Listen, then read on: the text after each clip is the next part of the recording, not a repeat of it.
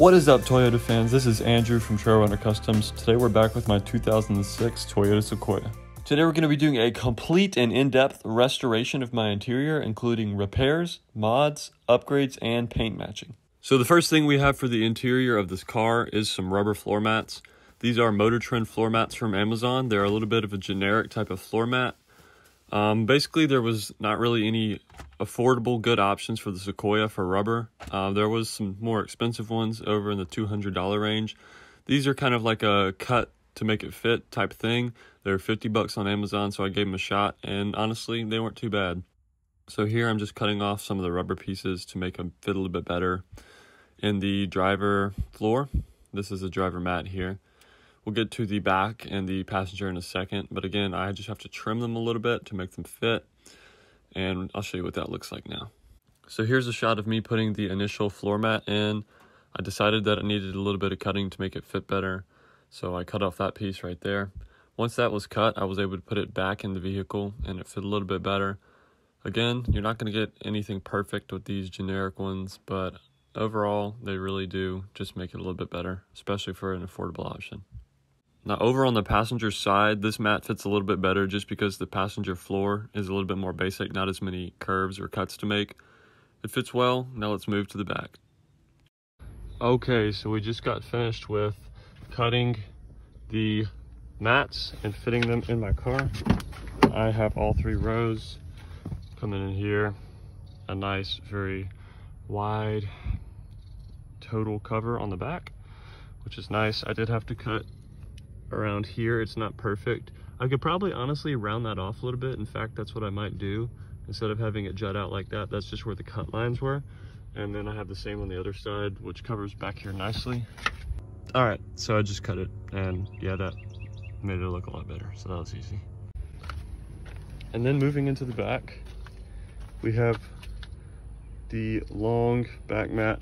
Now it is a little bit kinked / warped just from the shipping, but I expect that to fall out here in the next week or 2.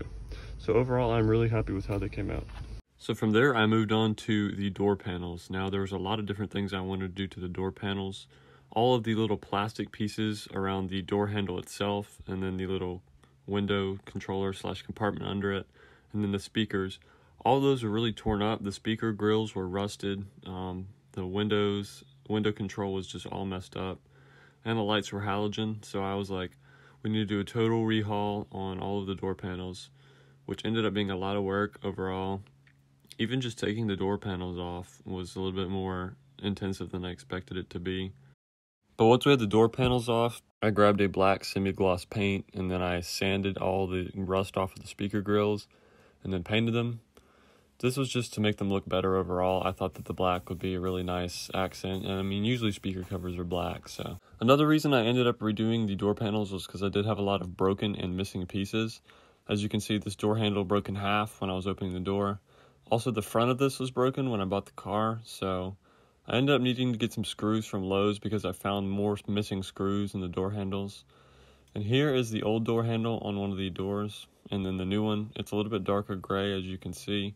And so I ended up replacing all 4 of them just because they were pretty cheap. So here's some footage of me replacing the door handles. I ended up learning a lot about how the door latch and the door handle works during this process. And so once I figured it out, it was just basically rinse and repeat on all 4 of the handles. And then from there, I could start reinstalling the black speaker grills. Here's the speaker grills for the back doors dry.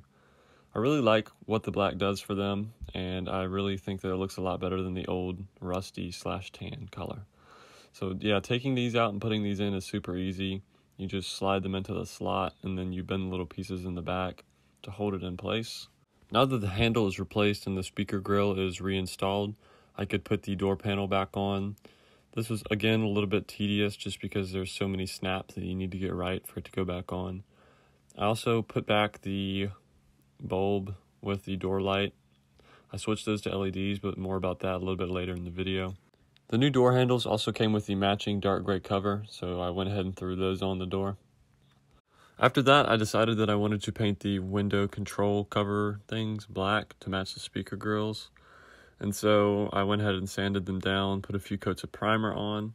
let that dry, and then I was able to do the same black semi-gloss on there.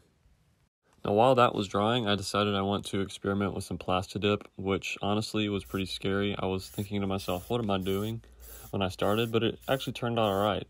So I taped off the steering wheel with newspaper, and then I put on my first coat of Plastidip, waited about 10 minutes, put on my second coat, and ended up just putting on a coat, waiting 10 to 15 minutes, and then putting on another one, rinsing and repeating. I put on about 6 coats in total, and then I gave it about an hour, hour and a half, just for everything to dry, and then I began to peel it off. Now, to be honest, I was kind of nervous about peeling it off, just because it basically looks like spray paint when you put it on. But after I peeled the tape away, I knew that it was probably going to work out just fine. So I took my toothpick and started going around the edges where I wanted it to peel off. I used a toothpick because it wasn't going to scratch the leather or anything. So I just grabbed the toothpick, traced around the edges, and slowly peeled it back on the line. It also has a tendency to kind of break where there's like an indent or line. So I moved around from there, and I was able to peel it all off. So after that, I cleaned up the edge a little bit, and I really like how it turned out. Also, while the Plastidip was drying, I replaced the passenger door latch and got rid of the old one.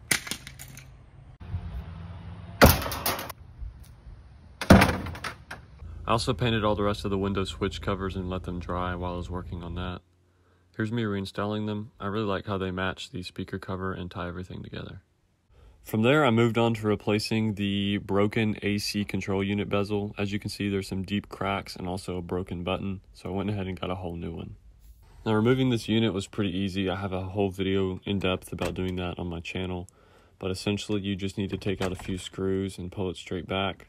From there, you unclip the wiring harness and you can go ahead and get your new one ready. Now, I have a completely new unit here, and so while I was replacing it, I decided to replace the bulbs with LED bulbs. Again, I have a video outlining the LED conversion on my channel, so if you want to check that out, you can. We now come to the process of replacing the bulbs themselves. I have some nice LED T5 bulbs that I got from Amazon, and I'm pointing out exactly where the 11 bulbs are that need to be replaced. So let's run through the process of replacing them. You just twist, they come loose, and you can take them out. There you see the halogen bulb with the green film. Just pull them straight back out, just a little bit of force required, and then put in the new bulb itself. From there, you can just put it right back in the spot where you took it out and repeat the process with all of the other bulbs. Now, it's important to note that for some of these lights, polarity does matter. So if you put all the bulbs in and you notice 1 or 2 of them aren't lighting up, just take it back out, flip the bulb around to where the positive and the negative are swapped, and you will be good to go. So now that you have all the bulbs replaced, you can reattach the wiring harness to the board itself. It's just as simple as pushing it down and snapping it into place. From there, you can set down the back plate and screw it back in using the screws you took out earlier. After that, you're ready to take it to the car and reinstall it. So putting back in the new unit, you just reverse the steps you did to take it out. This new unit really puts the finishing touch on my updated interior and helps tie that entire car together. So here's what the LEDs look like in the bezel at night. Now, I not only did this AC control unit, but I also did a couple other smaller pieces. So I'm going to show you some clips of that and what they look like at night.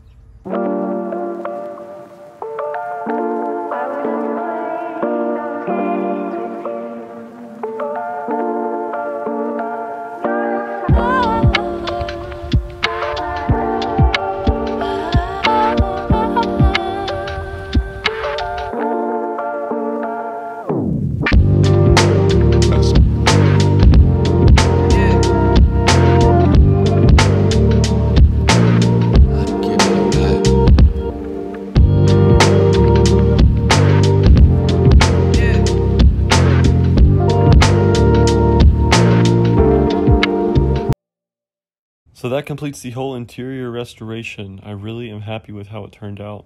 I think that the black accents along with the black speaker covers really look nice, especially since I'm going for a silver and black type of vibe on the vehicle. I'm also super happy with how the interior LEDs turned out. Here's a video of me watching a movie on the movie player. I just wanted to test it out, so I put on some Duck Dynasty. But yeah, overall, super happy with how it turned out.